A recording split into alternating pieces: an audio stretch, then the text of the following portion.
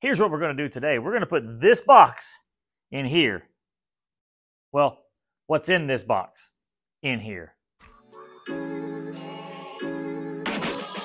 And here is what's in the box. We have our Electro & Co kit minus the battery.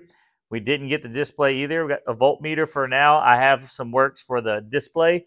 Oh, Don, give me some ideas. Don, if you're on any e-bike forum and you see the name Don on there, that is the OG. That is the king of all this stuff. So, once again, we've got the Lithium King mounts. I'll put a link in the description down there so you can check those out. He makes some amazing stuff. He does all the work for you to make sure you get the placement and stuff right. The kits take a little bit of, finagling and work, but definitely worth it. Save you so much time. And for the amount of effort he has put into those mounts and these kits, I guess you'd call it, as far as getting the plates to get it mounted in there, totally worth the price. I believe they were like around 150 bucks. I paid for those. Once again, I'm paying for all this stuff, so I can give you my honest opinions. The kit right here, I mean, the wiring harness is just a piece of beauty. It really is. The little switches, I love the style of these switches. This is actually aluminum. You're not really going to tear that up too much. You get the sprocket, which will fit a full-size chain. And then we're going with I think they call it the cable moto, lever. I mean, we're going to put a regular throttle up there, run a cable to that, which will pull this. So we may have to make some modifications for that. But one thing you do not get, which I've never gotten with any Electro & Co kit, is any kind of instructions. They kind of sell, and I mean, you kind of need to know what you're doing.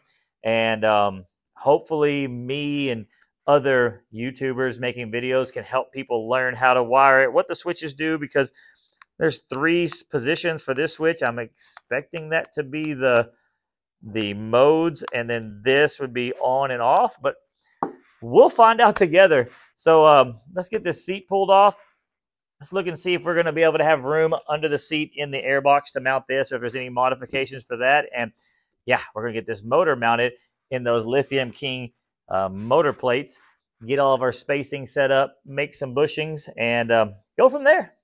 All right, using the mounts, we've got a couple of the bolts holding them in there. I've got one more bolt here. It's going to be a longer bolt to be able to put in there.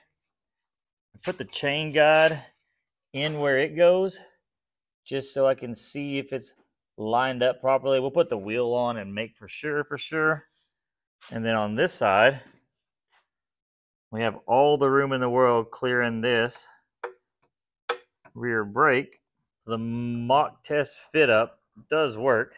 This kit has this little bracket here, hooks in, supports your weight as you're sitting on the seat. That has to clear there, which means this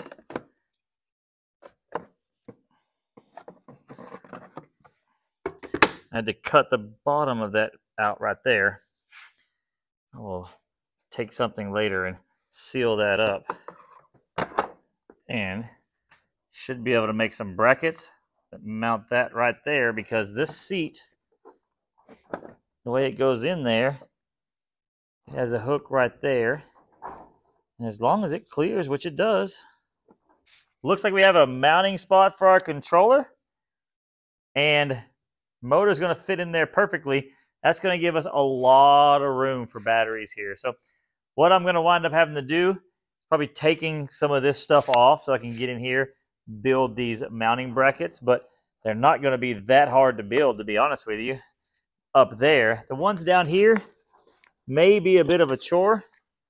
I'm thinking about being able to run a bracket from one side to the other on the actual subframe itself, so we can bolt something a little more rigid. So that's what I'm going to do next. I'm going to sit here, design this out, build it, and then once I get it together and get it in here, I'll show you what I come up with. I've run the wires for this controller, and as you can see, it sits down in here quite well. So up next, I need to build a bracket, figure out a way to mount this. I think I have an idea where I'll come off of this with a bracket of some sort, bolt that down there, and then we can bolt the backside to the airbox. The wires, I did hook them up right now just so I have a adjust to where they're going to go. I've clearanced the bottom of the airbox. So let's get this bracket for putting this together put together.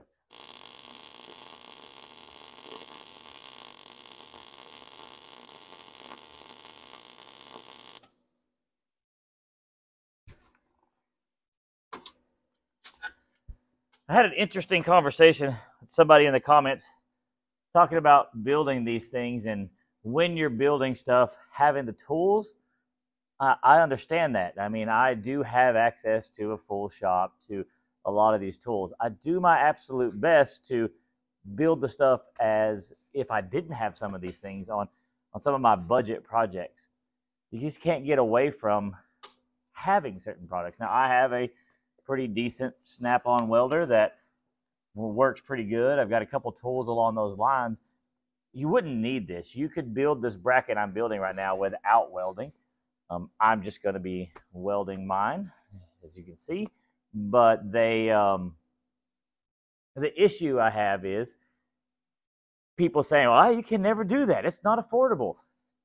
I'm going to build this bike. It's good. This project, an example, I'm going to build this bike. It's going to be cheaper than a Stark Varg by many thousands of dollars. It's going to be fun to ride.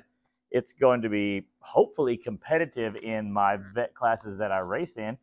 And on top of that, let's say you spent some money on buying a welder. They have very good welders you can buy from Harbor Freight, even on Amazon. I've got my TIG welder down here. That's where it came from. It's a really good welder. They that are a fraction of what they used to cost, especially when this one that I have here, this snap-on welder I had when it was bought new. So keep that in perspective. Maybe you spend an extra $1,000 or $500 on some tools, but from here forward, you have that tool. And the next project you do, you'll have that tool. So remember that as you see me using a welder. I built this welding table here out of a table saw. You know, those kind of things, when you see that, some of them can be big investments, but you're investing in your future and in your future projects that will hopefully save you some money.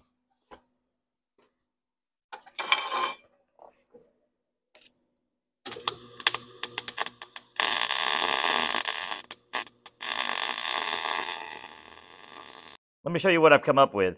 What I did was took this piece of metal here. I drilled a hole in it large enough to tap for M6 bolts going through there. I run the M6 bolts through.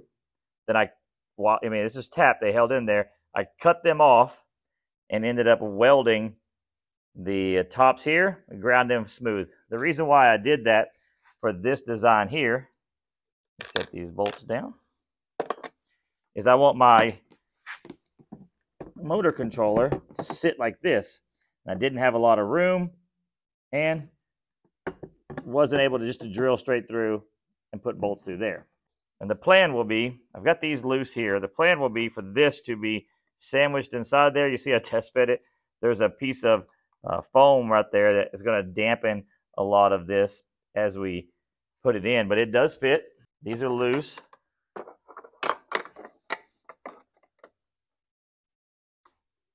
Pry that up. The motor controller lines up right there. I know y'all aren't building the exact same bike that I'm building. So this shows you that there are creative solutions to a lot of these problems.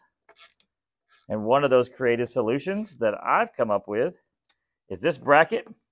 I've got a mounts down at the bottom that go through the airbox.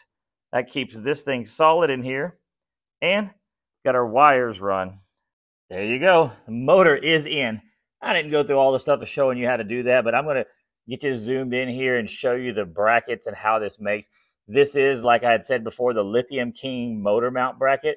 There's a lot of things that I can do in the shop. I couldn't make these, but the amount of time that you save by going through somebody who actually has done the research, these are like laser cut out. He builds them, has a company cut them out and then send them to you. They already bolt up to the motor. They already have the distance between where the swing arm pivot and this is. Now this generation bike, this is the first gen of the Honda 450. It's a little bit different than the second gen, which he has mounts for. I took those mounts. I made some tweaks to be able to make it fit in there because there was just a little bit more. I mean, 4 millimeter difference. It's easy to make up. And that's what you deal with when you're building these custom bikes. When you're building this kind of stuff, there's not just a full on, just drop it in, bolt it in, and you're good to go. Those will probably come, but unfortunately, they're not here yet. So as you can see, we're looking here. Here's these two right here. I built this spacer here and here, two 10 millimeter spacers and an 80 millimeter, I believe, from side to side for this little bracket here. It's an aluminum sleeve. He suggested me using that. I may upgrade that middle sleeve. As you can see, it's a little thinner. They are aluminum. There's not going to be a lot of force on it. These brackets here are stainless steel, so they're going to hold up just fine. But this aluminum spacer here, it's mainly just taking up the space. There shouldn't be too much torsional force on this, but there's going to be. There's going to be forces pulling everything back and pushing it. So that's something I may look into. This, I mean, it can't imagine it having any issues. If it does, I had taken some factory-sized bushings here, which I think, if I'm not mistaken, they are 20 millimeters around the outside diameter of it is. And I turned those down to make this. And you do not need a lathe to do that. I've got a little tiny couple $100 lathe that I bought. I use that to cut them off to get exact, but you could do this with a hacksaw, mark it right, cut it, sand it smooth. That does work. And I followed his instructions on how to mount this. So we'll see how it holds up when we get to do our test ride video. But here it is. Here's our motor mounted in. You saw the controller, how it's mounted in. I have the cables run. There's a lot of extra cable. This may be something that I may consider shortening if I need to. We have all this space for activities, for batteries. So that's our next video. We're going to go down to check out the battery manufacturer, and yeah, that's going to be the next video. So make sure you stay tuned, subscribe, and man, this thing is looking good. It really is.